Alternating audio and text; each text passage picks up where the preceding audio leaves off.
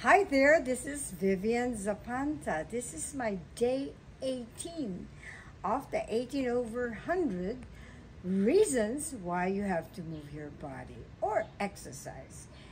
We have always known that exercise or daily habit of movement can actually prolong your life, your longevity.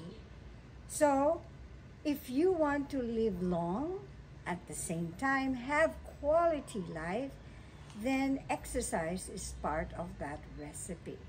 Why? We discussed before that exercise tunes up your cardiovascular health. And what does that entail? Well, a strong heart and very good blood flow. All right, when you don't have blockages in your arteries, then your blood will flowing all throughout the body and not create any kind of problem like having cholesterol blocks. If you have cholesterol blocks to your heart, then most probably you're going to get the heart attack. So that can shorten your life. The other thing is, if you have blockages towards your brain, then you will have a stroke. So if you don't survive that, then of course you will shorten your lifespan. But then again, if you don't die from these diseases, it will cause a lot of strain, not only in your own body, but of course, it will cause financial strain on your family.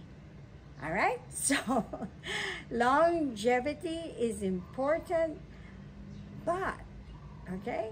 Of course, we want to live long and healthy and not live long and you're sick, right?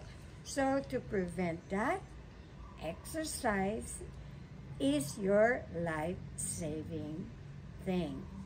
So do yourself a favor. It's Christmas, right? You're going to be eating a lot. So can I eat a lot, Vivian, and then I'll burn it off? Well, that's up to you. You know, you have to clear your diet. You have to be mindful of what you eat because what you eat affects all our organs. So at the same time, you have to chisel or tune up those heart of yours, okay? Heart and brain function is very important and your metabolic processes. That's why next time I'll be talking about diabetes. So, see you again tomorrow. Bye!